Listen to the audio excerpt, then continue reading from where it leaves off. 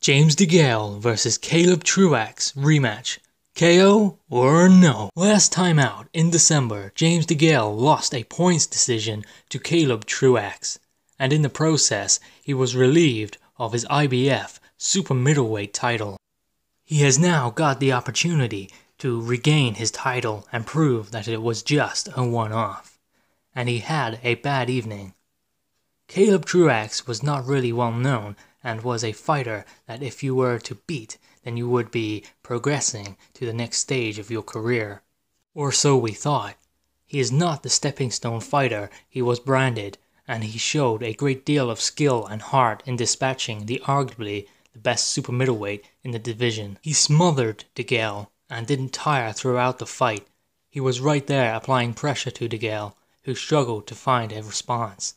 Truax had an emphatic 5th round, almost having Degale out on his feet. Degale bravely recovered though, but Truax did not allow him to come back. Degale struggled the remainder of the fight to have any real success and was defeated on decision. Now we have the rematch. Degale has been there with Truax now, and knows that he cannot allow for any mistakes as he will be trumped again, so he must use his jab and skillful combinations to thwart the smaller man. Truax will be coming forward all night. His plan will be to smother Degale. As he is a smaller man, he is going to have to get inside and work. Truax has got good hand speed, meaning he can get in some good shots off, then slip back out. This is where he runs the risk of getting hit with something he doesn't see coming. James Degale does hit very hard, and he will be countering Truax. Degale will use his reach to his advantage, keeping Truax at range where he can box him.